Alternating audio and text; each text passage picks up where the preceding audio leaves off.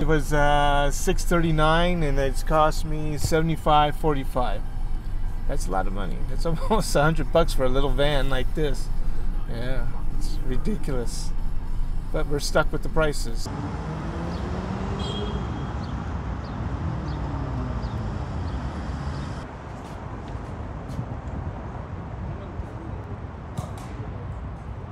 So, oh my God, it's too expensive.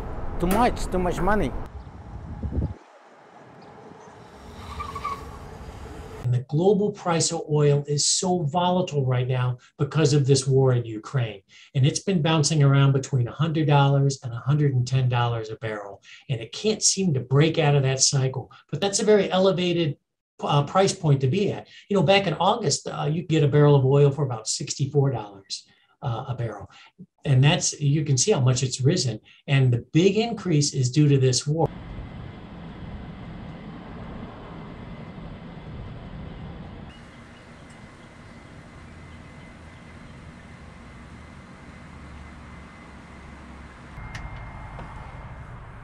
It's very expensive, right? It's ridiculous. It's crazy.